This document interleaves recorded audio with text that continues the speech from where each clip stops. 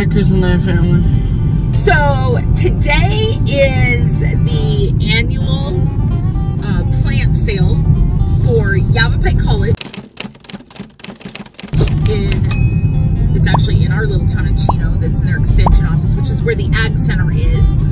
I'm on my way out to pick up Shelby so that we can grab her. We've got a big bin in the back, or one of our big wagons in the back of the car. And we are going to be headed to the plant sale to see what they've got this season for us.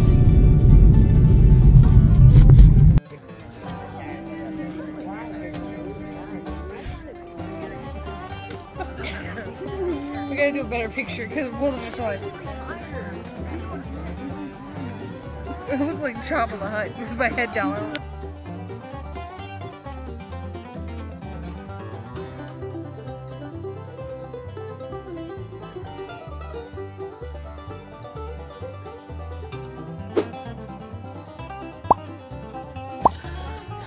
Okay, so I just got back. Tristan helped me unload my Jeep.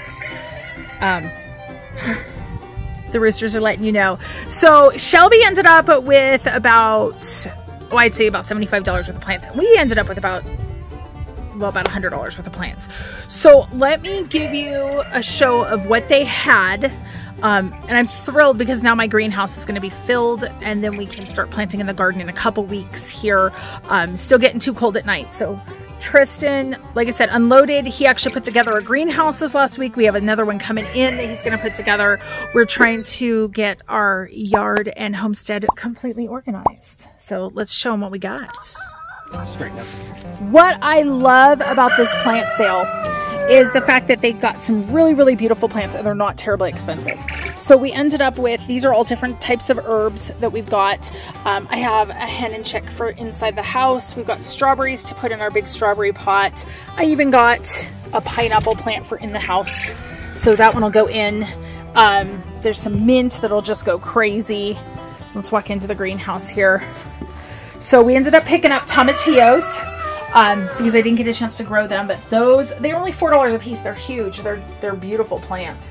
And then we ended up with some sweet potatoes in here. And these are ornamental, so they're not really going to grow anything. I'm actually going to put them in pots by my front door. And then over here, we've got some different grapes and raspberries and blackberries. I ended up leaving a few with Shelby so she could plant hers. Her garden up, but we've got these getting ready to go into the garden. And then, like I said, and then our greenhouse is already full. We ordered all those Azure Standard plants and they are in here too. So we've got those. We've got some potatoes that are already growing down here, some sweet potatoes and some regular potatoes. We got a citronella that we're going to put up by the front door. We're just trying to keep them warm right now until the season gets going.